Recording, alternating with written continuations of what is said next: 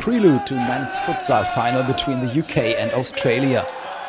Player coach John Curran knew all about the strength of the opponent from down under. So the Australians have 2 international players, senior international cap players, and they have a couple of under-21s.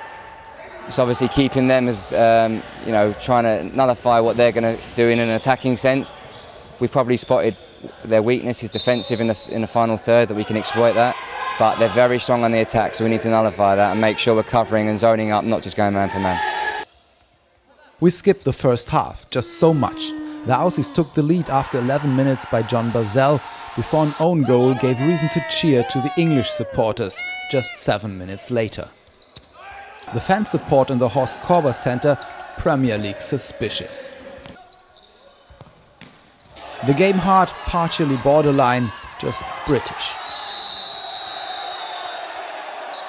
Here, Jordan Mundell sees the red card. In the second half, a play on one goal, namely the one of the Englishman. So it came as it must, 2-1 in favour for Australia, and again it is John Barzell. But the rebalancing in the direct return. Charles Kessler represents the game back to the beginning, 2-all. And the young supporters from the UK know how to create atmosphere in the hall. The support from the stands seems to help the players. Here, the 2-3 by Alfie Brooks. The Aussies now take their goalie out of the box, but it should not be. Instead of balancing, the decision by Nicholas Landsberg, who hits into an empty net. Goal for Great Britain. We hung on, we countered, we knew our game plan, and we've made the chances count. Better than any other day, we've had a few chances and made them count.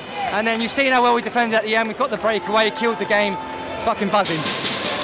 Okay. A goosebump final in Horst Korber Center that leaves you wanting more futsal.